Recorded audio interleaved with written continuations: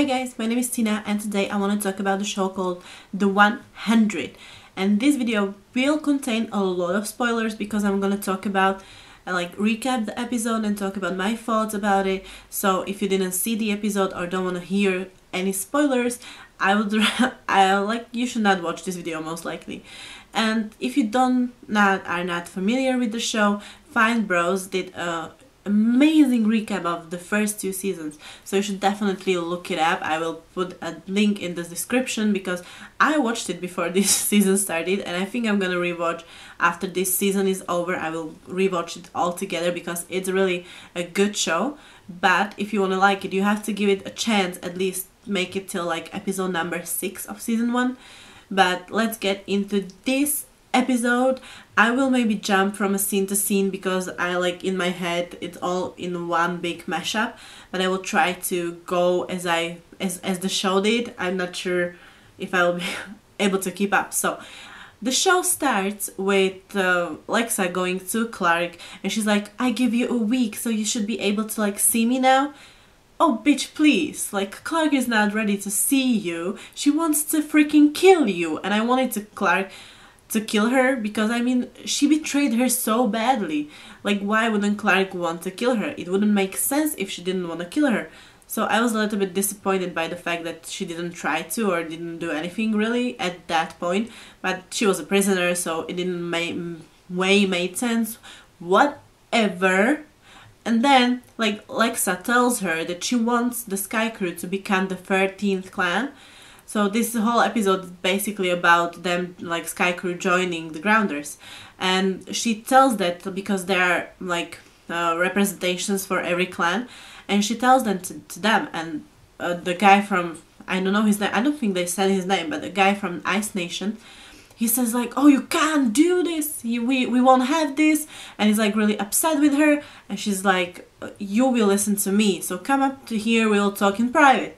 She calls him up, and they are talking she calls him up into this front, in front of this big window. Basically they're in a very, very, very, very, very tall building, and she freaking kicks him off. Oh my god, that was the best scene from this whole episode because it was, this is Sparta. Well, at least I was watching an after show, and everybody was saying this is Sparta. Not everybody, but a lot of people said this is Sparta. So it was amazing. Then we see Kane and Abby going to the summit, and they talk together, and when I see them together, I ship it. And there was a lot of people shipping them together. It was on the live show today. It was Cabby, because that's their ship name, I guess. I never heard it before. That's their ship name, so good for them. And they are the only 2 people who I actually would want to be together, because in a way it will make sense. They are adults, and we see Bellamy sleeping with somebody and then having Gina right now, and then we see Clarke kissing Lexa, but they're all kids basically. We didn't see any real adult relationship, and I think the show would be better if they did have they would be mother and father, Kane and Abby, taking care of everybody. So I think that is a good choice for them to be together, and the only one that will make sense to this point, because nobody else is together. Okay, Lexa and Clarke are going to be together for some time in the capital. I feel that just has to happen. But just let's make Cabby happen. Nobody will be angry about that, I don't think so, because there is no reason for them not to be together. So let's move to Mount Weather, where Olivia, Bellamy, Gina, and Sinclair is already there. So they come up to, I think they're going just for some supplies or something. They didn't really say why they came there. But there are a lot of Sky people in there. I think 26 or 36 people. And I didn't understand why would they do that when Abby or Kane or both of them last episode specifically said that is the worst possible idea, because the Grounders will be really angry that they went there. And it's why would you do something that you know you're going to angry people? You want to make that that made me really upset, and I knew it's going to screw something up even worse. So I was like, no, this is not going to be good. Then Olivia runs out like, oh, I won't be part of this. Of course she wouldn't. She's a grounder. She's upset as well. And then like 2 other people bring Echo, who like Bellamy's, oh no, no, no, leave her alone. She's good. She saved my life. I trust her. Don't trust anybody. Like, just don't, Bellamy. Just stop trusting people. It doesn't bring you any good. Like, when it ever does.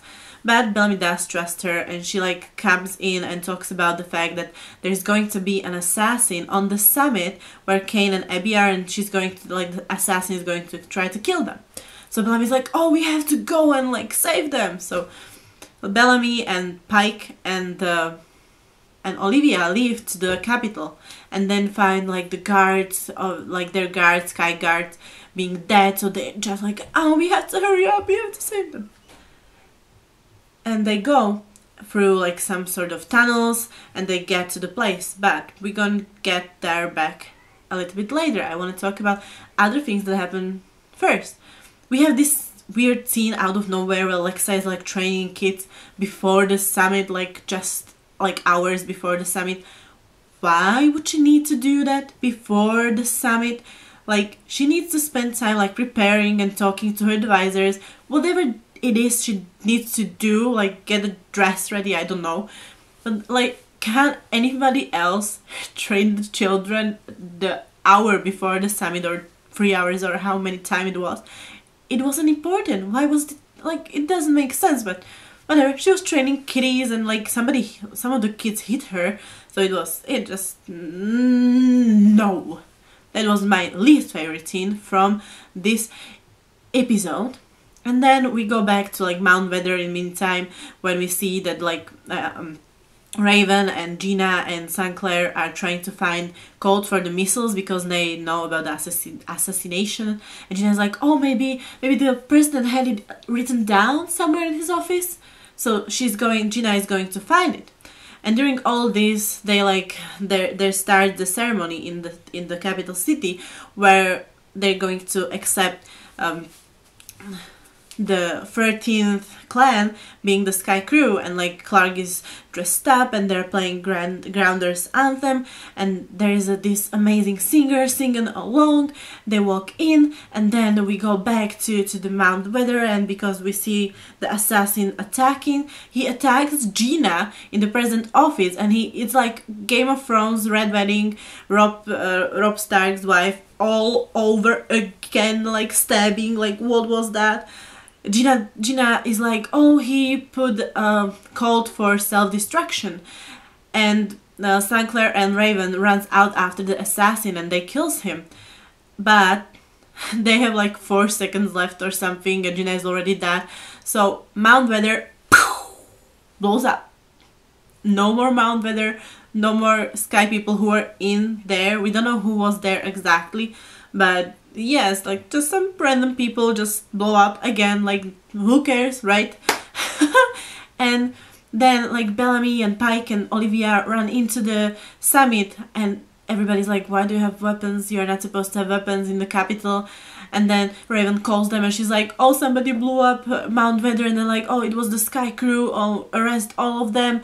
It's like all messy, and everything is happening and like one time, and everybody is confused, and everybody is angry, and everybody and like it's just all too much. And Bellamy sees Clarke, and he's like, oh, you have to come with us, and she's like, no, I have to stay, they need me here because I'm one Hida and I have to be at Lexa's right hand. It was a very exhausting episode. I was like, I was just mind blown throughout the whole episode, but that happens when you watch the 100. You just don't know what you're gonna get, but you like what you're getting, even though you don't like what you're getting. You know what I mean? Like when they killed off Finn, you didn't like they killed him, but you like they did, because it made the show so much better. And I might like just right now go back to a few moments that I didn't really get to cover. So like when Abby came into the capital, she wanted to see Clarke, of course, and when they have their moment, they meet, Abby's like, oh, Clarke, and Clarke is like, let's talk business. Like, I don't have time, let's talk. And Abby's like, give me a moment, I want to see my daughter. She's like, nah, we don't have time for that. But it was just, it was such, they have all funny moments, and Abby wants Kane to be a chancellor again, and when they are being accepted as the 13th clan, he like gets marked so they know they are part of Grounders. It's like so many things happened. We didn't see any Jasper, any Monty, any Jaha, and like who missed Jaha? Like honestly, people who watched this episode, who missed Jaha? We didn't have even time to put Jaha anywhere in this episode. Like I'm sure his storyline with the artificial intelligence and like the City of Light, it's going to be something really interesting and important in later episodes. But right now, I care about the things that happen in the capital and in Arcadia and with the characters that are interacting with the Grounders, because Jaha is not doing anything right now, so he's not really interesting. But at the same time, I want Murphy to be back, because Murphy is amazing. Like, right? Murphy is such an interesting character, and I think we're gonna see him develop into something completely different than we know him for. I hope so, because the actor is amazing and everything about it is just really awesome. But let's go just to the start and tell something I think is going to happen. So at the end we see Lexa and Clarke being alone together again, and Lexa kneels down and she's like, oh, we will be together, well, blah blah blah. Everybody, I was like, oh, they're going to kiss. And if they do, they will like make me very angry, because it's not the right time. They didn't kiss, we didn't see any Klexa, but we are on the 3rd episode, okay people? We have a lot of time. And just, I can't wait for this season, because there's so many things happening. Will Raven have the operation? Is Jasper going to be normal again? Is Jasper going to get killed this season because they're making him into, in a way, a villain? Is Clarke going to be with Bellamy, with Alexa, with nobody? Is the Ice Queen the mother of Lexa? Why is she trying to kill her? So many questions, and I can't wait to find out the answers. I just love this show, and I'm so happy that I gave it a second chance. So if you ever thought about giving this show a chance, just do. You won't regret it. It's like sci-fi version of Game of Thrones for me, but the CW version of Game of Thrones. So it's not so much nudity and sex, but pretty much gruesome deaths there. Like, it's a great show, and it deserves for you to watch it. Okay, I should stop rambling, and I'm excited to make another review about the movie or TV show, so see you in my next review.